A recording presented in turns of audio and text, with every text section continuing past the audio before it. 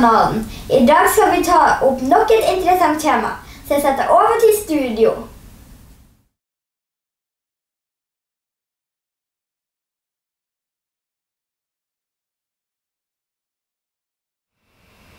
Yeah, then I want to welcome you here to another program. This is Family Channel. My name is Rune Fardal, and today I am visiting the Institute of Ordo Juris in Warsaw, in Poland.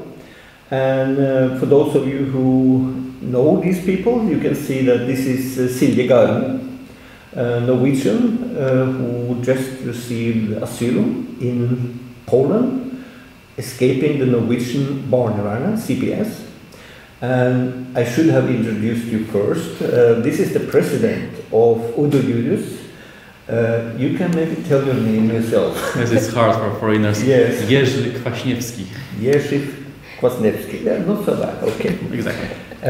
Maybe you can tell us a little about this institute first. What is it you are president of?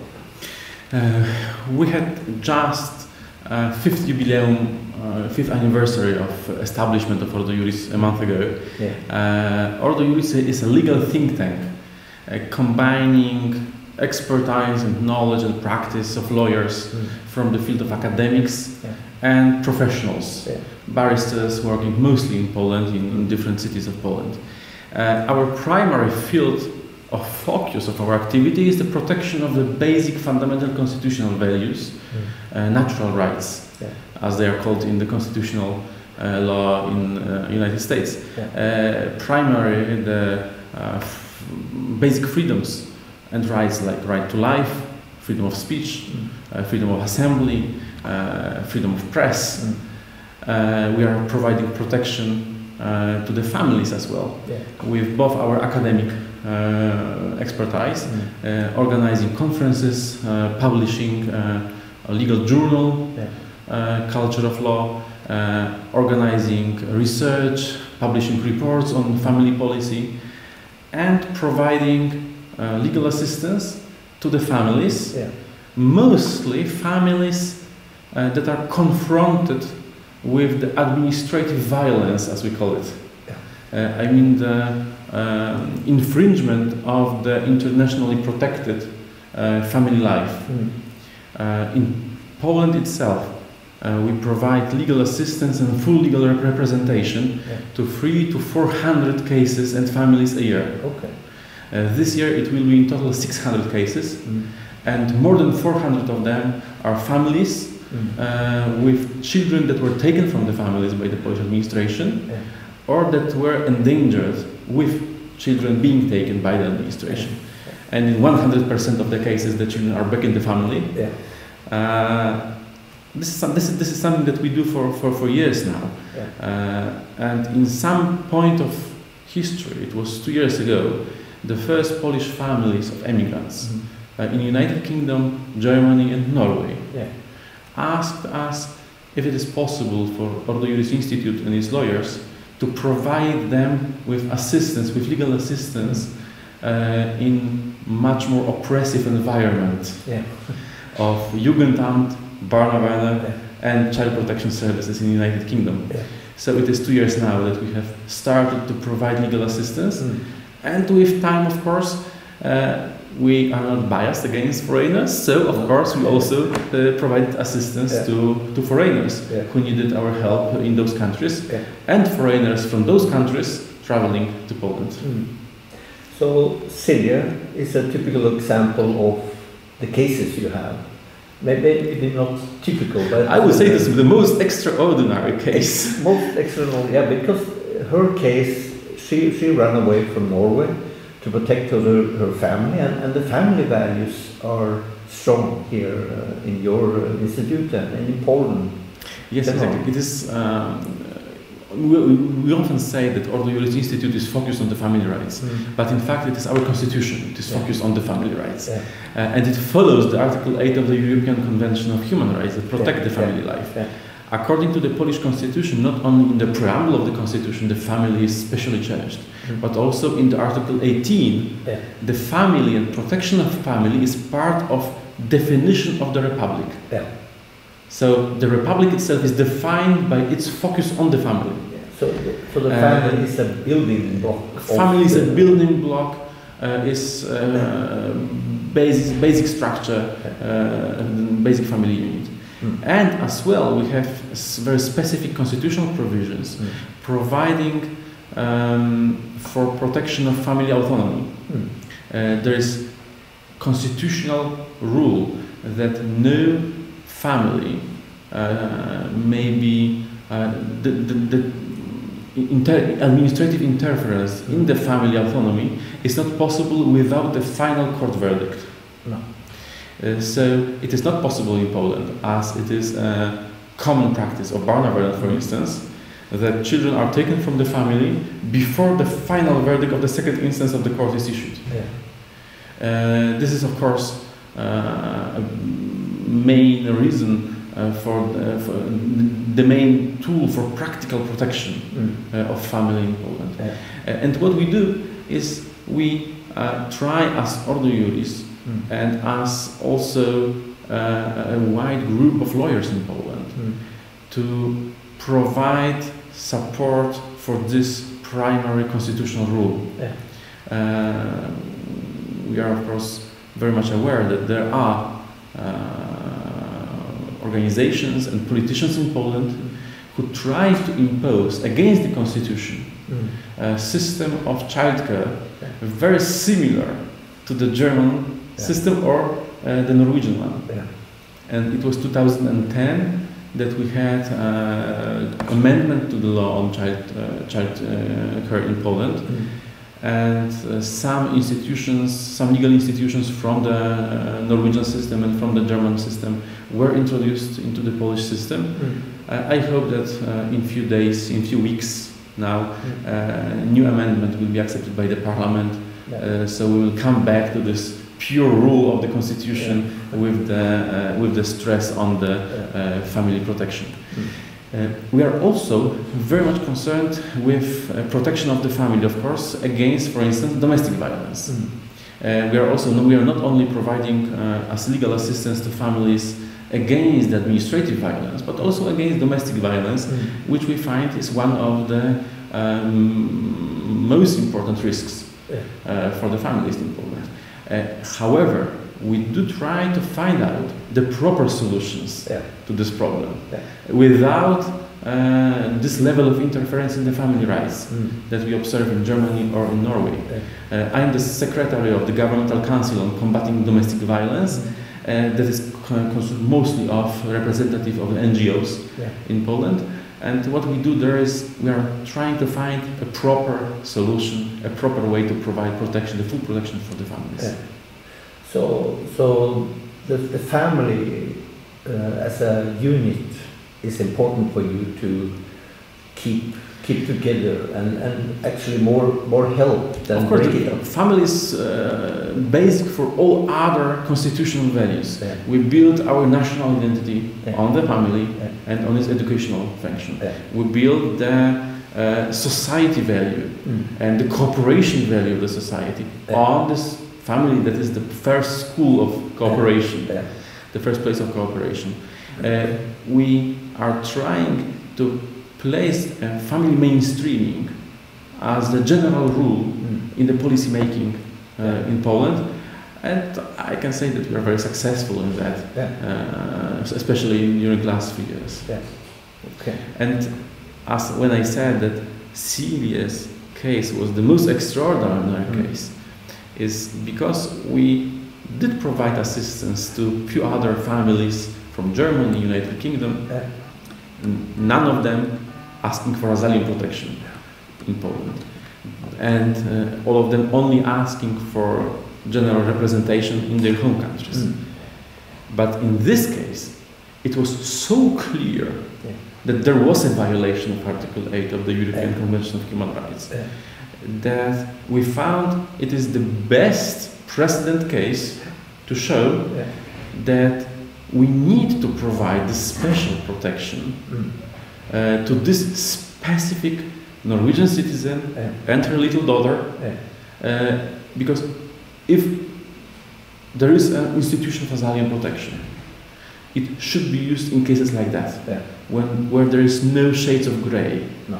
It is a very, very clear situation Yeah. with infringement of the family rights, infringement of the family autonomy, and violation of the basic human rights that we are all, Norwegian, Polish, German, English, dedicated to.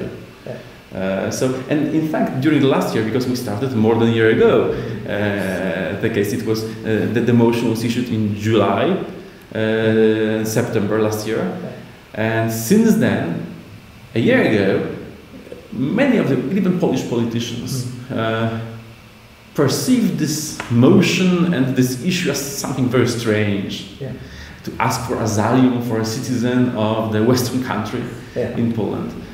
But afterwards, in 2018, the situation and the mainstream opinion in Europe has changed. Yeah.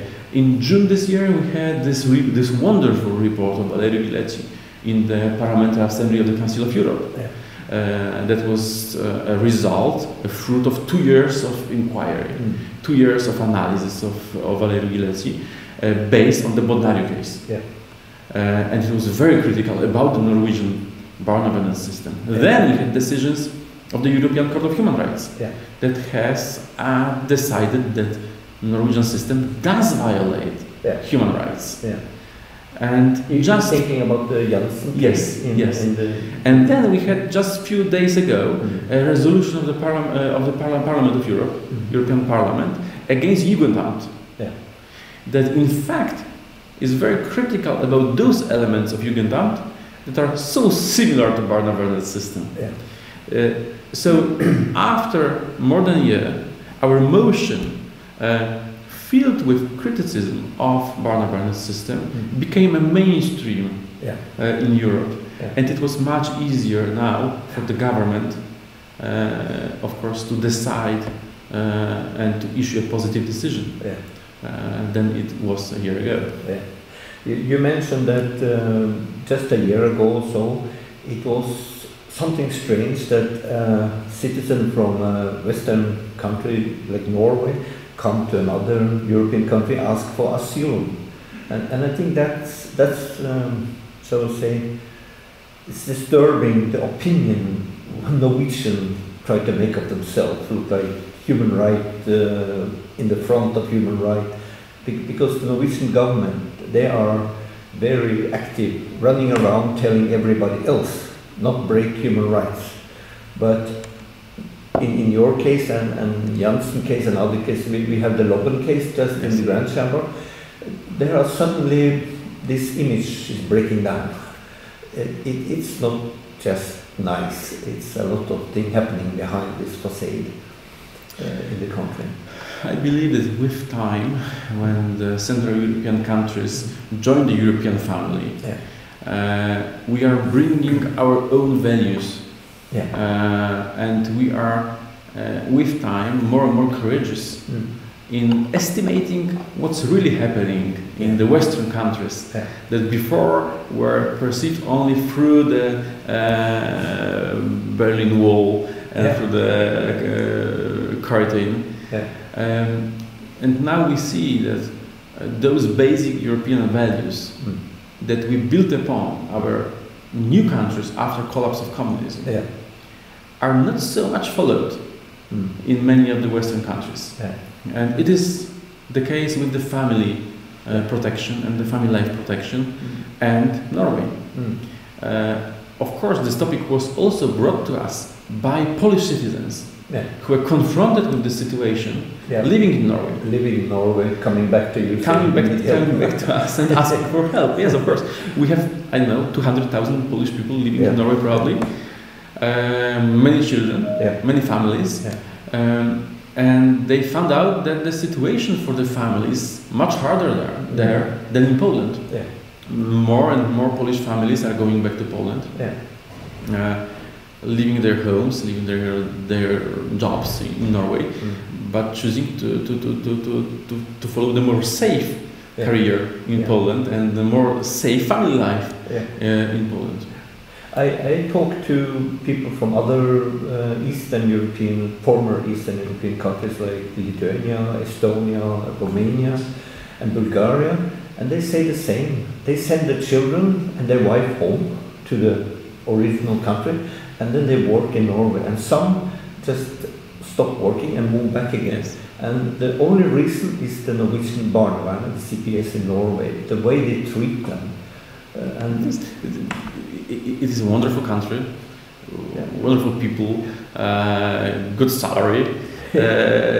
So many factors that would bring people from the Central Europe to work there, to live there, to found a family there, to have children there. But with this administrative tools of interference in the family life, they just cannot bring up their children in a way they would like to do that. Being faithful to their national identity, being faithful to their religion, religious identity, and to their own way of life. It's too much interference from the government agencies. Yes. In fact, we share the same rules in all Europe. That there is the taking children from the family is the last resort for the family care system. But in fact, it is last resort in Poland, in France, in Italy, in Spain, but no longer in Norway or Germany. What we observe is that many of the employees of Barnevernet system choose the short way, especially when dealing with foreigners, but also, as we see now, when dealing with Norwegian citizens. And the short way is just to take the child from the family and have the problem solved in that way. I see many cases where they actually take the newborn in the hospital and claim there is a serious danger to that child's life. How can that be in the hospital? That was what they tried to do with me, and the only reason why it did not succeed, it was because I had, such a great support from the hospital staff, from all the doctors, nurses and midwives. We have seen the logs in the hospital system, in the medical documentation, done by the employees of Barnevernet before Ira was born. They were checking her before she was born. And that is, a serious violation according to the Norwegian law, because it's not allowed to open a case without a consent prior to birth, right? And I discovered when I was asking for the logs from the hospital that Barnevernet has been collaborating with unauthorized hospital staff that was not involved in the treatment, in my treatment, and they had made, prior to the birth, during, the labor and afterwards, a lot of, sneak and I would say, from the point of view of the international human rights guarantees, that even if it was according to the Norwegian law, it was a violation of the international guarantees of privacy, private life and family life, to log into the medical documentation before anything happens, just in order to look into the situation of the family. And what else? The situation afterwards with the Alina Center, when you were observed without any reason for you to be put there voluntarily, but in fact the only alternative was to take your newborn child from you. And what was that in Vilde? No, it was Alina. Yes. And what I think it's very important is that I see with my case, and I receive a lot of other information, and that it is like the similar way of dealing with the case. They built these cases in the same way, sort of. So it looks like they are escalating almost before the baby is born. Yes, a tremendous worry about the mother's capability. They haven't seen the mother with the baby, because sometimes the baby isn't born yet. And that's when you start to wonder, is there another agenda here? Because it's not about human rights. It's not about the best for the child. It's not born yet. They're actually planning, and in some cases they already have a foster parent ready. So there is some other aspects, Because you pointed that out, that, you know, should the child be in such a danger when it is under the care of the hospital staff, and that's exactly what the doctors say to Barnevernet, that if you accuse her, you now accuse us, because here she is under our authority and under our care, and you have no authorization here, and we say that this is, you know, not an emergency situation, and that they had to, you know, of course leave. But the harassment continued, you know, only hour after I was discharged from hospital. We have analyzed many more cases, and in very similar way as it was proceeded in Silje's case. We even see the grounds for decision to take by Barnevernet before to take the child from the family. There is no eye contact between mother and unborn child. We had even decisions like that. And what it means? It means that there is no scrutiny on the case. They do it automatically by just copy pasting grounds for other decisions. There is no observation. And when we deal with fundamental rights and family rights, there is no excuse for the administration to copy-paste the grounds for the decision. No. It should be scrutinized, and it should be the last resort, as all the resolutions of the Council of Europe, all the resolutions of the European Parliament say, the last resort measure to take the child from the mother, from the family. What I think is actually the most disturbing aspects about this is when cases like this are brought before the county appeal board, and often later the district court, and sometimes even the higher court. It's like it doesn't seem like the judges they look at this, they just take every, you know, arguments that are presented by the employees of Barnevernet as like the truth, and you cannot even believe that they look into the cases at all, because as Jerzy, you know, mentioned this example with lack of eye contact for an unborn child and so on, it does not make any sense. We observe documents of the files where there are mixed files from different cases, and nobody checked for that during court review, judicial review of the case, and the child is out of the family. He or she is held somewhere else in the foster family, in the foster institution. Of course, it is with detriment to the growth of the child, to the child's fundamental rights according to the Convention of the Rights of the Child. And in fact, nobody cares. When we are analyzing the public debate and the legal debate of the jurisprudence also in Norway on the Barnevernet, we observe that every few years in the election cycle there are some voices of concern raising the issue of reforming Barnevernet. We observed it last year before elections, and just after the elections the new government announces that everything is all right, and as we heard Minister of Family, Minister of Children of Norway, and the representatives of our countries will visit Norway in order to learn about Barnevernet. It shouldn't look like that, especially under the international pressure. I hope that also Silje's case will contribute to this pressure, and will show that more and more countries will not accept dealing with families in such a way, with obvious violation of the international human rights guarantees. And that's why on 4th of January next year we are organizing this roundtable of experts in Oslo, in order to present our findings of the research team of academic branch of Ordo Juris, in order to ask the experts from Norway for their opinion from their Norwegian perspective before we finally draft the report and publish the report in English and present it in Brussels, in Warsaw, in Oslo. I hope that it will be an element contributing, this whole case will be an element contributing to this big picture of the Barnevernet. But what's most important, that in this particular case, they are secure.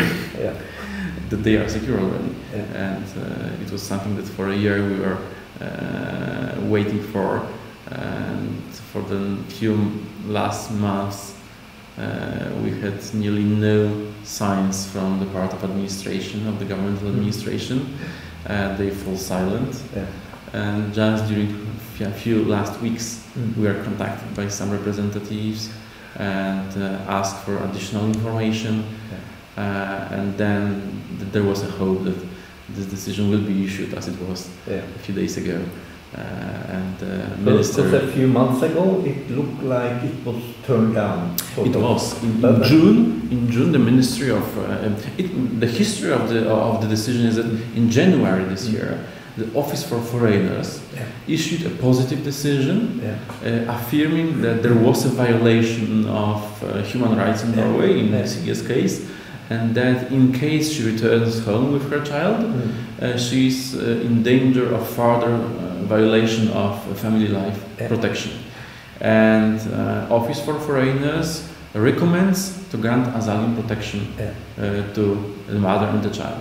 And then, according to the Polish law, the Minister of Foreign Affairs had to grant consent on asylum protection, and he refused in June.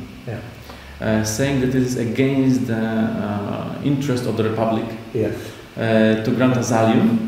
Nevertheless, he affirmed that yes, human rights were violated and will be violated even further if she returns home. And one of the reasons was the economical interest of the Polish state-owned corporations working in the oil industry. Oil and gas industry with Norwegian companies. We appealed against this decision, and according to the Polish law, it is a very specific option, because we had to ask for reconsidering decision by the same Minister of Foreign Affairs. And in fact, he did reconsider this decision, and the second decision issued just a few days ago has only 2 pages, and there is information that they changed their opinion.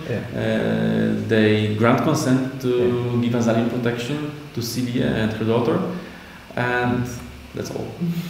Well, was there the foreign minister, or was it the prime minister who granted this? It is a foreign minister. It is a foreign minister who grants consent. Of course, he's member of the council of the government. So, in fact, of course, the prime minister was involved somehow in the case, but formally it is decision of the Ministry of Foreign Affairs. And then the case now goes back to the Office for Foreigners, which has already in January accepted that the grounds for asylum are fulfilled. Now they are granted consent by the Minister of Foreign Affairs, so they are just now fulfilling all the administrative work in order to issue the asylum in the next days. It's just a matter of time. It is just a matter of time. We're just informed by the Internal Security Agency that they will they would like to speak to Silje, to speak to her neighbors probably, because it is a normal procedure when granting asylum, but it's just a matter of time. So how do you feel about this now? Is it a sort of relief? Because it must have been a stressful time, actually, don't knowing what's happening. It's like living in a limbo. It's very stressful. Yes, but I'm not sure if it quite sunk in yet. Because the last 2 days has been extremely busy. But of course I am relieved, because it's been a very long fight. How is your daughter taking this? Does she reflect on this, or she just plays? She's like a baby, yes, no, and I'm very glad that she's actually just, she's turning 2 in January, and she's very happy living normal life. She's in Polish nursery, and she receives the very best of her development. Is yes, she has the best certificates from the specialist, and Yes. So. Because you mentioned that this when they come into the hospital when you were in labor actually, and these people from the Barnevernet coming in with actually far less education than the hospital staff and the doctors, and then look like overriding the whole system.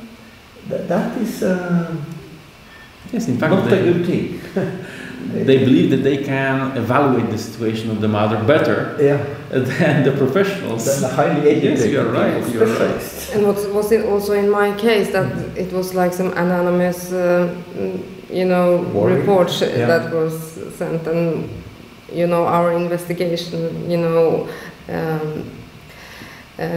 found out that they sent them to themselves in order to be able to come to the hospital. So it was actually the Barnevernet itself that sent a worry message to themselves, anonymous, probably, just to get started. I have seen that in many cases. Because the other matters of concern that were sent by the father of my oldest child through Barnevernet, they have to dismiss them, because officially you cannot open a case on an unborn child. No. So then they have to make some new in order to come to the hospital. So that was the way they dealt with that. After after you born her, that the new message. No, it came in only a couple of days before the birth of Ira. Anonymous, yes. Yeah. Unbelievable. Yes. Unbelievable. And the concern was that I was able to kidnap my own child. And when I had this former chief of police look into this, he was like, "Kidnap your own child from who?" But we have to say that the Kingdom of Norway was the last European country to accept the Hague Convention of 1996. That's the family convention on the jurisdiction in the family cases. That sets the proper jurisdiction in cases like Silje's, saying in Article 5 that if Silje switches her domicile to Poland, she moves to Poland, then Barnevernet has lost its jurisdiction over the family, and only Polish child protection services may follow the family, may check for the well-being of the child.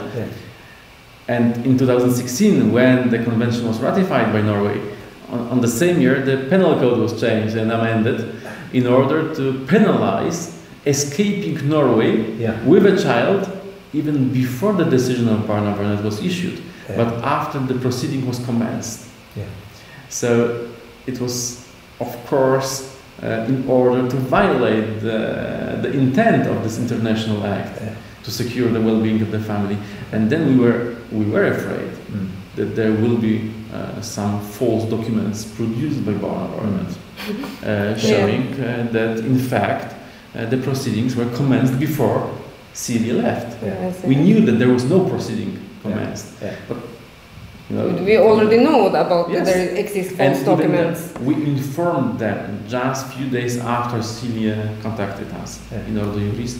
We informed Barnevernet, we informed Bufdir, we informed the Ministry of Justice and the embassy, that she is living with her child in Poland, that according to Article 5 of the Hague Convention, there is no jurisdiction of the Barnevernet and of the Norwegian system over this family. And even though they have twice tried to bring the case to the Norwegian court, and for the first time saying that the situation of the family is terrible and they just have to take the child from the family, and then on the day of the hearing the employee of the Barnevernet was absent. On safari. She was on safari. So only like 2 days before or something like that, they withdraw. They withdraw the case. Because then it was not so urgent anymore, and then they filed a new motion 1 month later. All the time with express violation of the Article 5 of the Hague Convention, as they knew that she is living in Poland. So everything they could do is to inform the Polish authorities that they have some concerns about the family, and they ask to check the situation of the family. Have the Norwegian Barnevernet sent some message to the Polish? Yes, probably a lot. And the police and yes. We know the notes in the Schengen system that they are missing. Nevertheless, we inform them that they live in Warsaw. And that is also a huge violation by the Norwegian police, because as an adult person, without any criminal history and without any ongoing proceedings, I can travel wherever I go, and there has been no taking over care of Ira in my case. No. But still, they also refuse to give us the legal grounds for why they put this information. So we're still waiting. So the police in Poland was asked by the counterparts in Norway to check for the situation of the missing family. And they contacted me as they knew the address of my office. And we met them, we informed them on the situation, we presented them with the documents, with the medical files of the child. So the Polish authorities were assured that everything is okay. But in fact, it all started up with this claim of the Norwegian authorities that CDA is missing. And they were very eager to, have my address, and they have been ever since, for unknown reasons. So the situation was It is the same attitude. You see, the ownership, they are missing from them. Yes. But they have nothing in it. Because it has nothing to do with the best interest of the child. No, because like Jerzy said, they can just ask the police authorities to check. But it is also expressed very clearly in the motion that was filed that we, regardless that Ira is in Poland, we see her as Norwegian. They were claiming like ownership through these motions that's saying we don't care about the Hague Convention. She, according to us, Norway own her. Yes. I think they got it all wrong up there in the mountains. And when I met one of the employees of the Norwegian embassy of Warsaw, it was during a meeting in OSCE in Warsaw. And afterwards, when we tried to ask the embassy for some statement on the situation, for contact even, to be able to speak on the situation, all the time they refused. All the time they referred us to the authorities in Oslo. And we never received any reply from the authorities in Oslo. So the situation was very strange. On one hand, the authorities, Norwegian authorities, are very much interested in the situation, trying to overcome the international regulations in order to reach their citizens in Poland against the guarantees of the Hague Convention. And on the other hand, when she asked them what's happening through her representative, legal representative, they were silent. They didn't answer at all. It's a sort of arrogance. They don't care. It's my way or the highway. I even asked the previous ombudsman for children in Oslo when I was there a year ago for a meeting in order to speak about, to talk about the situation. And she just refused. So it is unbelievable in Poland when you ask the ombudsman for children to meet and to talk about some very important and well-known situation. Maybe not he himself, but one of his representatives will find time to meet the attorney and to speak on the case. Not in the case of the Norwegian authorities. It looked like when they're running their own agenda, they are pushing hard, coming in full force. But the moment somebody come back to them and ask, where are the proof? What's going on? They are like a wall of silence. Exactly. I met a Minister of Foreign Affairs of Norway during a conference a year ago, and I asked her on the case. I expressly say that I'm a legal representative of Silje Garmo. She knew what was happening and what was the case about, and I asked her, is it possible to speak with you or one of your officials, representatives on the case? She just escaped. And it was an open conference where they invited to a public debate. And because of she asked, they closed down this fruitful discussion debate. And so it was like very embarrassing because also present there were like representatives from Polish media, so they witnessed all this because they were looking forward to, you know, record a debate, maybe to get some words by the Norwegian Minister of Foreign Affairs. In fact, I was warned that it might turn this way by Arthur Kubik, chief of the Solidaritet Norge labor union, who brought me to the conference and told me, try to ask the question, but in fact, you know, it's Norwegian authorities, they will probably just escape the situation. But it was like that. It shows actually what's going on, because if they were so sure about something was wrong with you and the baby, just come with the documentation. But when you start ask for the reason, and it's also very wrong, because all the time in such cases they use this like emergency paragraph where they are not, they don't need to justify it. It's like you know, emergency, you know, situation where the life of the child is in danger. Yes. And even in this 412 section of the Barnevernet Act, they use this emergency way of taking charge of the family against the Polish families only because they are Polish, and it is in the grounds. Yes, because they are Polish, so there is danger that they will escape Norway to their home travel country to Poland. Yes. So this is emergency situation. Only because of the nationality. That is actually racism. Yes. That's actually, yes, they are biased against foreigners, and we will present all of that in the report. And you know, this attitude was actually, you know, I mean, reason to why I have such a huge support here in Poland, because I really have amongst, you know, Polish people, because they were furious when they see Ira with me and this smiling, happy child. Why should this child life be in danger here in Poland just because it is in the Polish Republic and not in the Kingdom of Norway? And this is something very interesting as the political scene in Poland, that it is very much polarized now between the liberals and conservatives, and all of them supported Silje. Over all the polarized situation, all the medias, the liberal medias, tabloids, and newspapers, weekly magazines, politicians from the conservative and from the liberal side of the parliament, all they supported Silje's case. So it is something that just united Polish people trying to protect this family.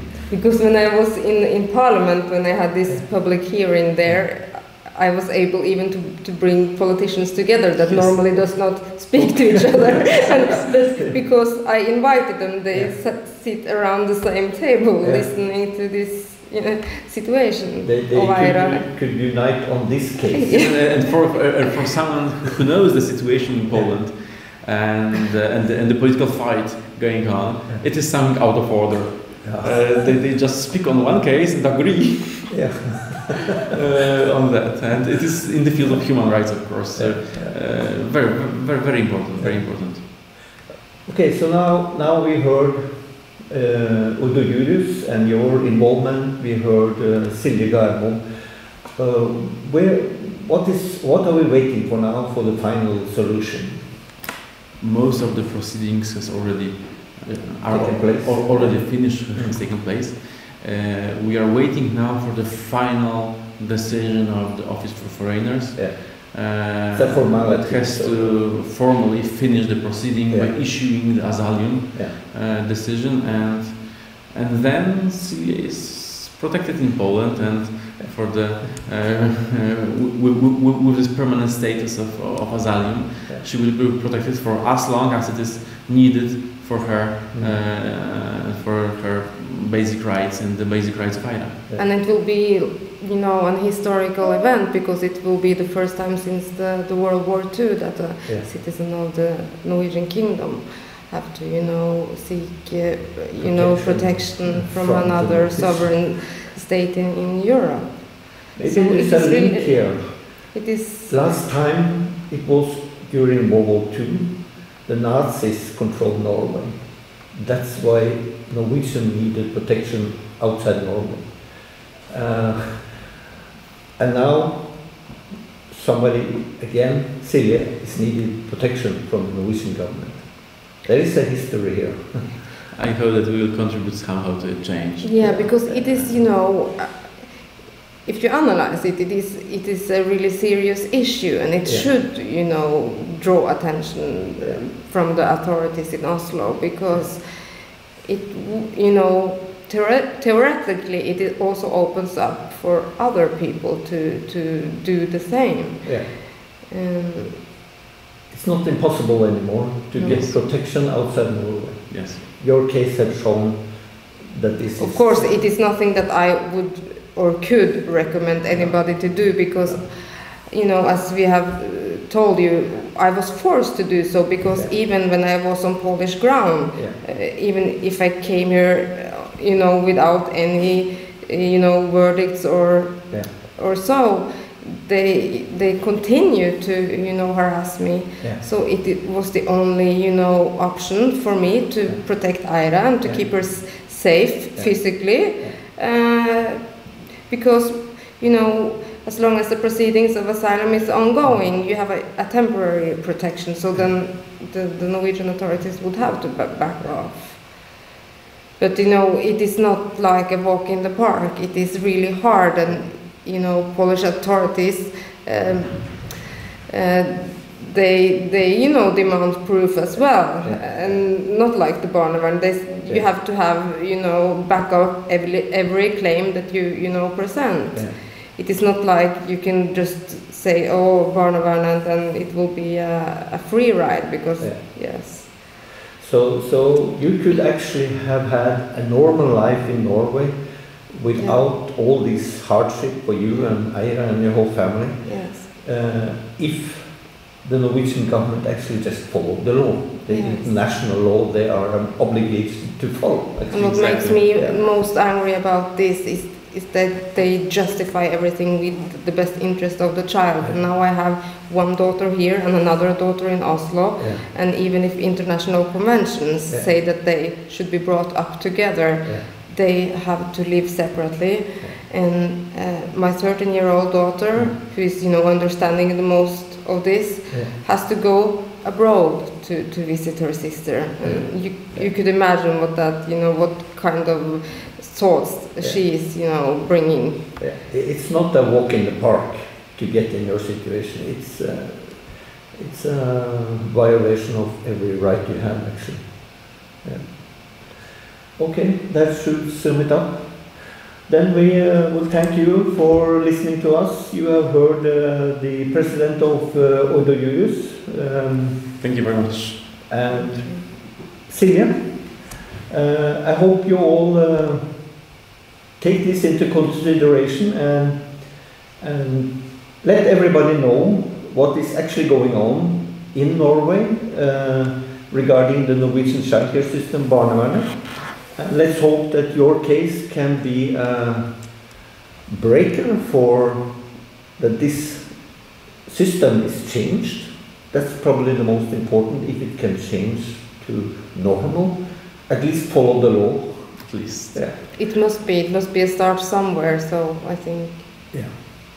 Thank you. Okay, then we say thank you from us here in Warsaw, Poland, and we probably will hear more about this case later, but for now we say goodbye for now.